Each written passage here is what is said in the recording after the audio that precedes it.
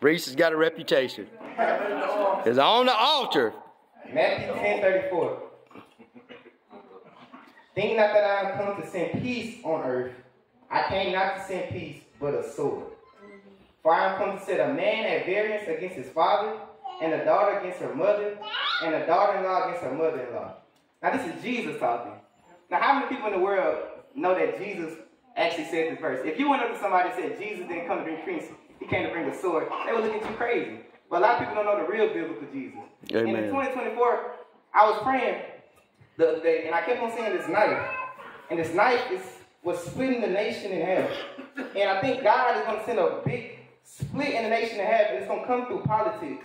Because kind of like 2020, everybody remember 2020 when everybody was so divided with Black Lives Matter and, Trump, Biden, all that stuff like that. I think God is going to do that again. But this time, don't get caught up in the politics. I know some of you Republicans, Democrats, really none of that matters. We're supposed to be kingdom. Amen.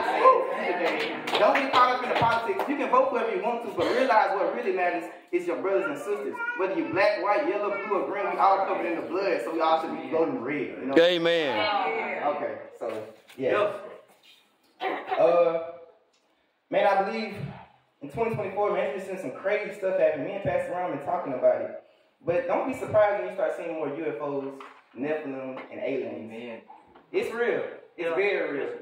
And I believe some of y'all might actually start seeing some in 2024. So don't get freaked out when you see a 10-foot demon walking down the road. Be like, oh, that's wrong. Amen. But I believe a lot of conspiracy theories will be proven true in 2024. A lot of things that people are speculating about, they're going to start getting exposed as real. So the real things going to get exposed as fake, and the fake things are going to get exposed as real.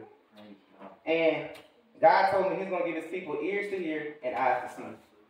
So don't be surprised when some of y'all are starting a lot of dreams and a lot of visions.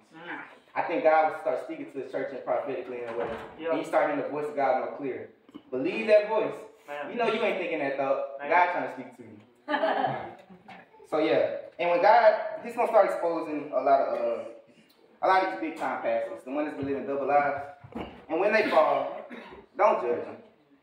Because God doesn't want to expose them, but God is a righteous judge, so he's going to do that because he loves them. So don't talk about them, don't post them on your Facebook. Just pray for them.